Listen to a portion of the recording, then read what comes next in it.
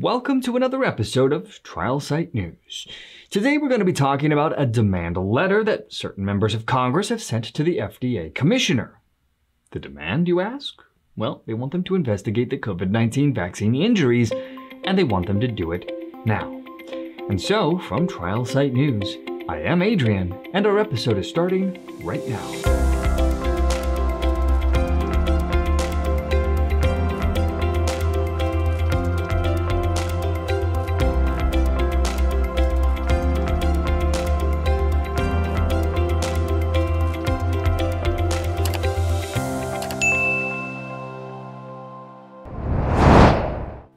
So, recently a Trial Site News contributor, Mary Beth, joined a group of COVID-19 vaccine injury advocates as they visited the Food and Drug Administration, or the FDA, and dozens of politicians from both parties over a 3-day period in Washington, D.C.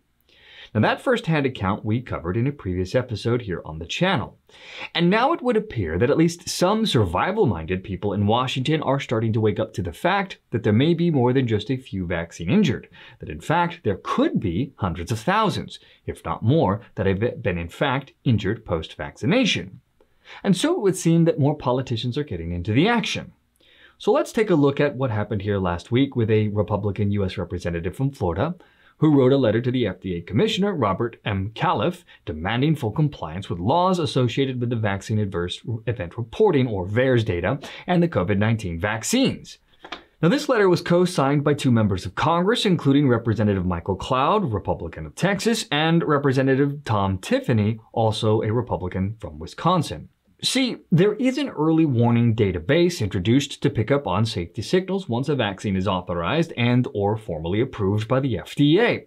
While there is not an absolute correlation between adverse events self-reported, often by physicians or other providers, the database is therefore reporting.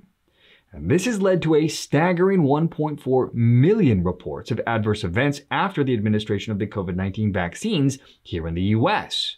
Noting this, the Congress members state on no uncertain terms that the FDA scientists have an obligation to investigate the surge of reported cases. They want to know, are there in fact temporal links between the COVID-19 vaccines and VAERS reported adverse events? In the letter Representative Steube sent to the FDA Commissioner, he wrote that since the COVID-19 vaccine received an emergency use authorization, or EUA, VAERS has received over 1.4 million reports of adverse events following the administration of the vaccine.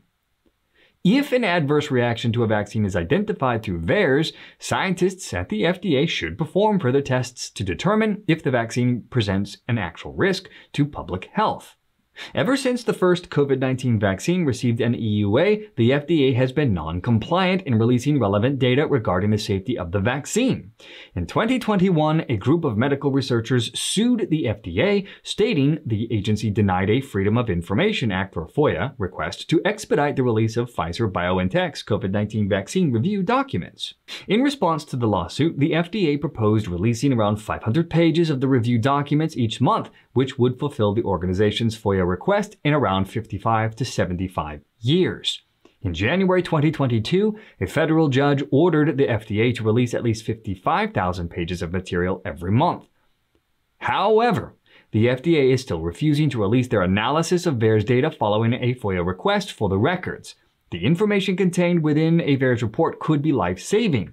It is unacceptable that the FDA would withhold such important material from the public eye.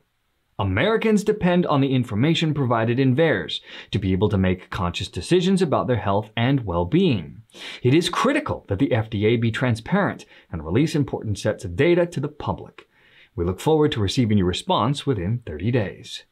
Now, of course, we here at Trial Site News will be tracking the outcome of this letter, whatever that is, and we will continue to cover this ever-evolving situation and keep you posted both here on the Trial Site News YouTube channel and on trialsitenews.com.